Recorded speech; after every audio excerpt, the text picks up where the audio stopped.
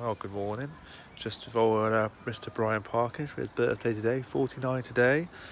We're at the birthplace of Mr. Brian Parkyn, which was Hello. I was a breech birth, so I came out face first instead of that way.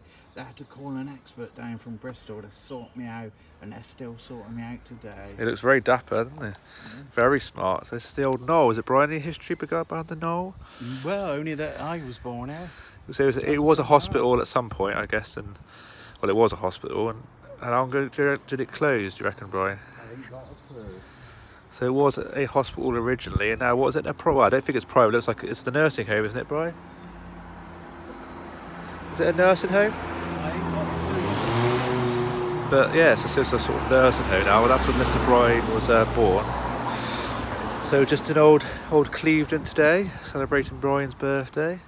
We're off to Bristol. And then we're off to Bristol to the Ivy, which should be nice for a spot of lunch. And at least it's not raining. And give the old video of the lovely Ivy later.